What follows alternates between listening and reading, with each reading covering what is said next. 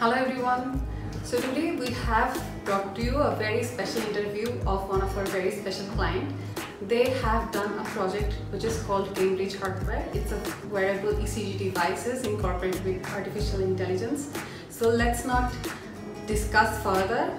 Let's see the video interview that we have been able to capture online with our clients. Let us look at the video and see how amazing their product is. Thank you.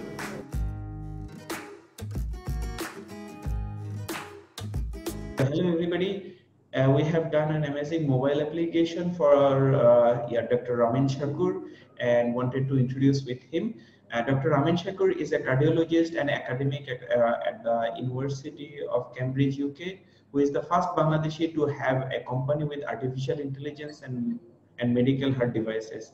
He is currently the Jansen Chair for Cardiology, Personalized Medicine, Regenerative at the Massachusetts Institute of Technology, MIT, in Boston, USA. Dr. Shakur and his brainchild idea for building an innovative real-time wearable device for the most accurate heart function was honored in the Fast Company World Changing Ideas 2019. It was named the top 5 most disruptive health tech companies in the UK by PwC. They have also been named as the top AI companies in the UK. So wanted to discuss something with Dr. Rameen, and I wanted to update you all about what has been happening. So Rameen bhai, I remember your company became one of the top 5 most precious healthcare startups. What do you think is the reason for holding such high position? Thank you, Raisubhai, and big thank you to BrainStation on behalf of Cambridge Heartwear.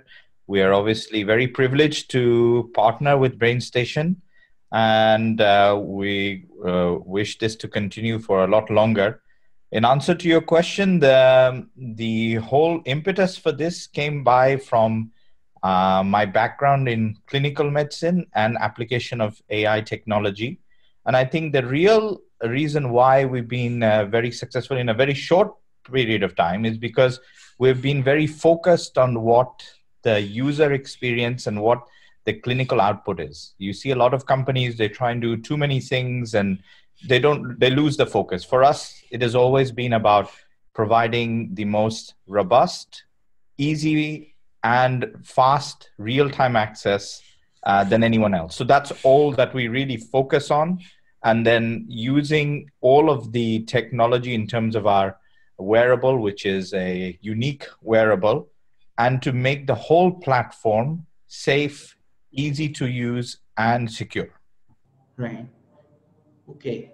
So actually your project looks really interesting. Can you describe more about the project, actually what it does and how it does stuff like that, so that our audience can learn more about it?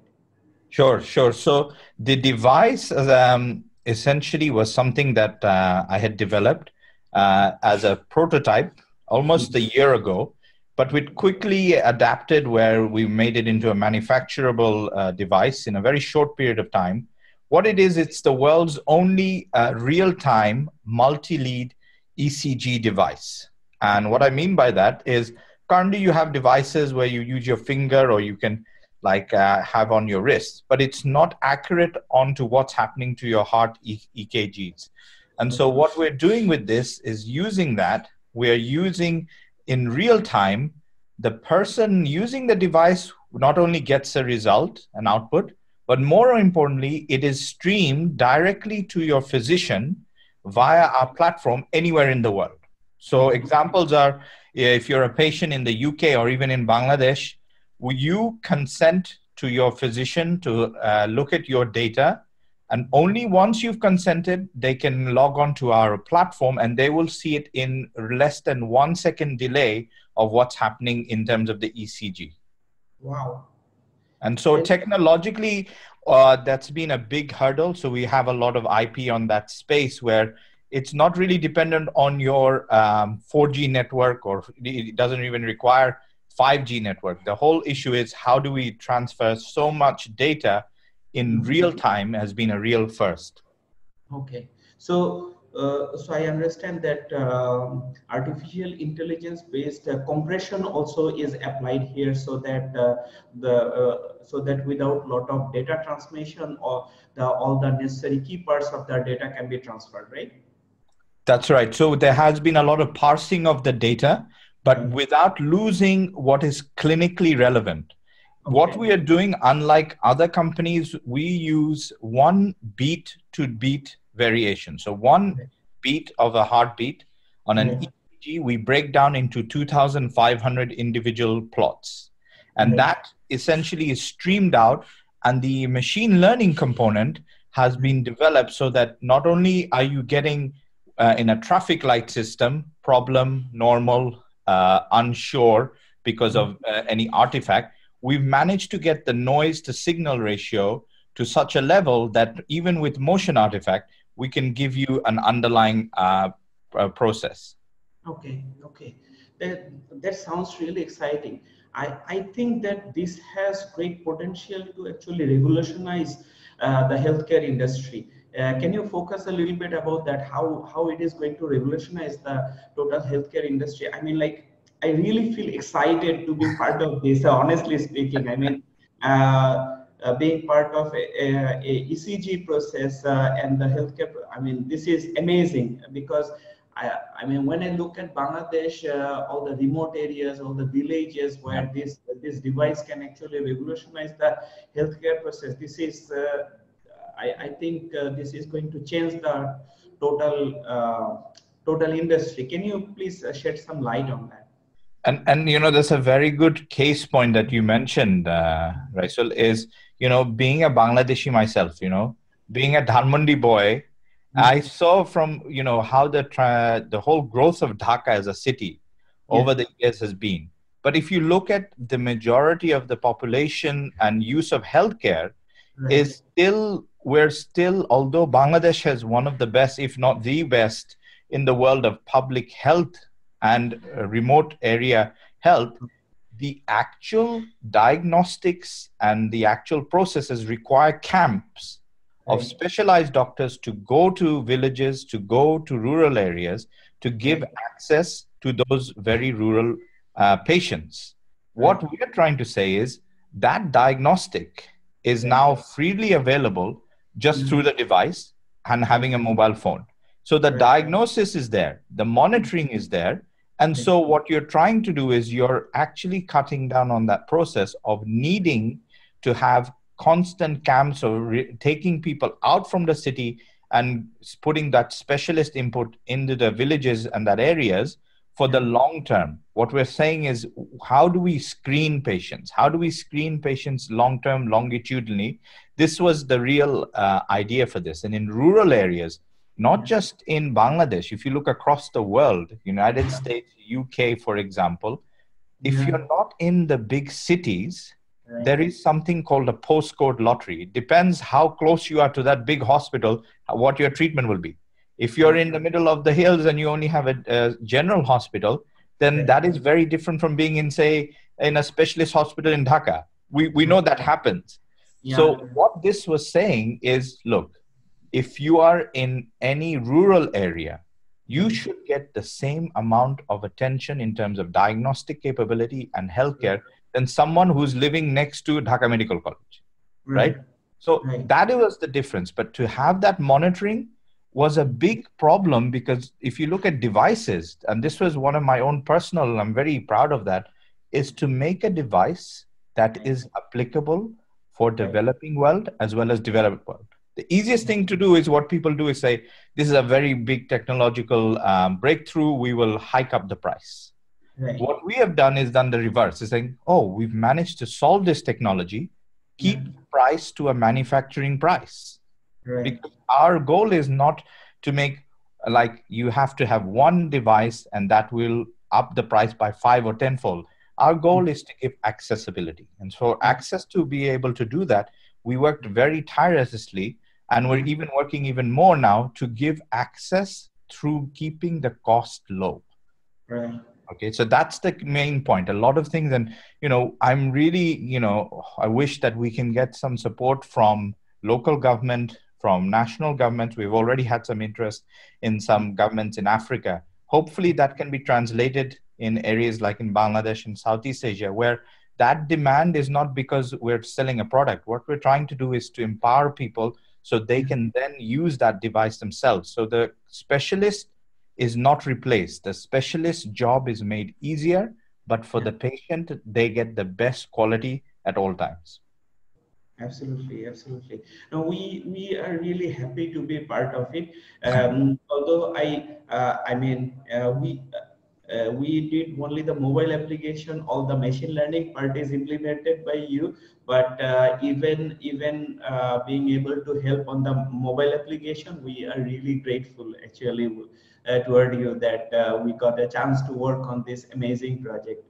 No, and the reason why, Raisel, I'll be very honest with, our viewers may not know, what really impressed me about BrainStation and with the way you may move forward with BrainStation, Raisel, our focus is Cambridge Heartwear came from academic institutions, right? All of our founders come from the University of Cambridge. Similar to you, you are a BUET graduate, you appreciate what the actual technological and computer science problems are. Now, this is very important for companies. And as Bangladesh grows and the ICT sector grows, you're getting a lot more companies. You have 800 plus ICT companies already, right? And so if you look at that, the real definable and the companies that do well in an export market, those that expand out, are companies who just don't say, look, I can implement like this, or I can implement like this. We need innovation and innovative companies. And I think this is the push that I wanted to get across to all future ICTs. And, even with your help in BrainStation, is that we're able to innovate new interactions, new processes, new computer science, machine learning algorithms. If we can innovate that, then Bangladesh will not just be as an outsourcing, it will be an innovative point, right? Because what we don't want to be is a situation where you're just being outsourced for work just because of the labor cost. What we want is the quality is so good, the quality is innovative. That is the long-term benefit for the country, because then more companies will think, look, they're not just giving us what other people are doing, they're making solutions. And I think that's what I really liked with BrainStation and with your actual ethos there, Raisel. I have to say, it requires the leadership at the top to appreciate that. So I'm very grateful to you that we both share, like with Cambridge and you with BrainStation, that the focus has to come from the actual underlying basic computer science and the other technology. So we're always doing a lot of research and development, and I applaud you for continuing to do that. Sure. Thank you. So in fact, you'd be happy to know that you actually inspired us.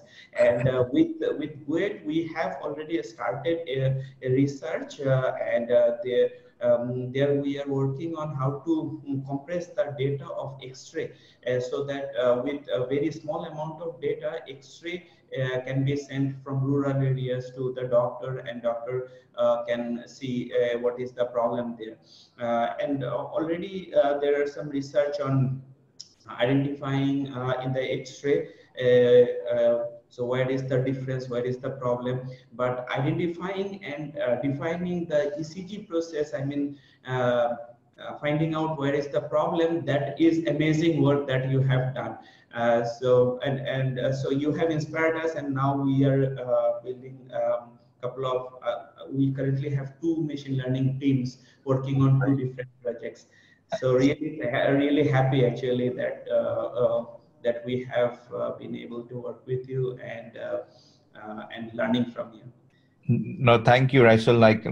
And you'll be happy to know that I have also personally kept our academic ties with BUET, especially the computer science, some of our collaborators, my own personal collaborators with them. Next generation that I will tell you is we have now developed a system whereby we can encode the whole electronic health record into a DNA sequence. Okay. Wow. Okay. So what this means, this is also a first, and we will be publishing that paper very soon, What that means is now when you look at your X-ray, when you look at the doctor's prescription, the whole computer is looking at it in terms of zeros and ones. Okay. However, that's a lot of data to carry. But Right. now when you're going around and we're looking at the genome and sequencing our whole DNA, we're able to take all of that information and convert it into DNA actual scripts. Okay. And that DNA is being stored. So now the future will be essentially you're going and you're sequencing your own DNA, but also your medical records are within that. Okay. Okay, Wow. so that is, I think, for the next. Yeah. So we have some other tricks coming up from there, and this is what I would really encourage you is, we'd be happy to have more research and development with BrainStation as well, and so that we'd love to see the implementation. That's the key point. A lot of research is done, and you see it will go in big papers, but it never gets translated. We believe that the research is very important, but also to translate that so people can use it is also very important. Absolutely. So thank you, Rameen bhai. It was really nice talking with you, and Dr. Agensil. Thank you, Raisul, and we wish all of our viewers a very happy forthcoming Ramzan is coming, and we hope to have more better interactions. Thank you. Thank you.